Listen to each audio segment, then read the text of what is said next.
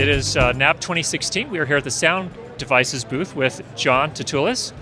Thank you very much. And we'd like to take a look here at their PIX-E series of recorders and also a newer item here, the LR, which is an audio interface to those recorders. Right.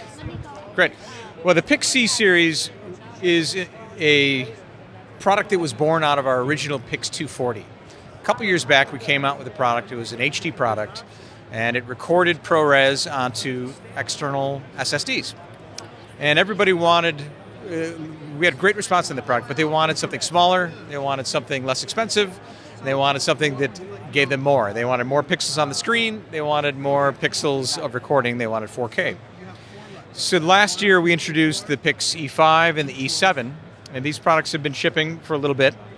And the E7 is a 7-inch screen. It's a 1920 by 1080 monitor. Actually, it's 1200, so we've got 1980 by 1200, so we've got additional room for some of the on-screen display. And as a monitor, it's a very powerful, very high accuracy screen that has the capability to record ProRes. And at NAB this year, just now, we've introduced H.264 recording in addition to ProRes. So you can record onto the speed drive, which is the primary storage medium. And what's in here, this is a little drive that is an mSATA drive inside here. So it's an mSATA SSD. And when it connects to the device itself, it connects over SATA. When you remove it and connect it to a Mac OS or a Windows machine, those files are available over USB 3. So it becomes a mass storage device, lay off at USB 3 speeds. There's also an SD card slot on both the E5s and the E7, and that allows you to record H.264. So you can record your ProRes, your master grade 4K files onto your speed drive, and nice H.264 HD files onto an SD card. Quick question on the speed drive here. Is that something you guys produce, or is that it looks like something that's very specialized, and because it has that USB capability in addition to the mSATA?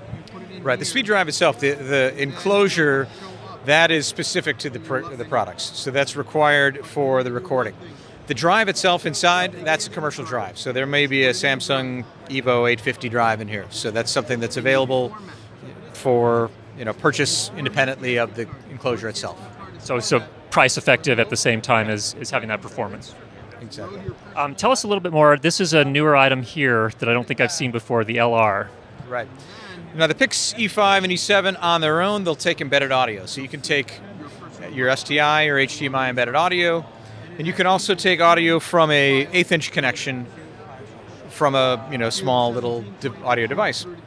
But we're SoundDevices, and we infused our VideoDevices recorders here with very high quality audio. And the PIX-LR is an accessory that bolts onto the bottom of any of the PIX-E series.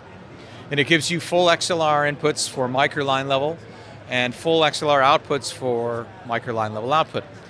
Very nice preamplifiers, limiters, high pass filter, phantom power, all of the things you would typically have in a high quality mic preamplifier. Wow, fantastic. So, and then just like on your mixers and your recorders, are we talking about analog limiters here? Right, these are analog limiters, so you've got independent gain control.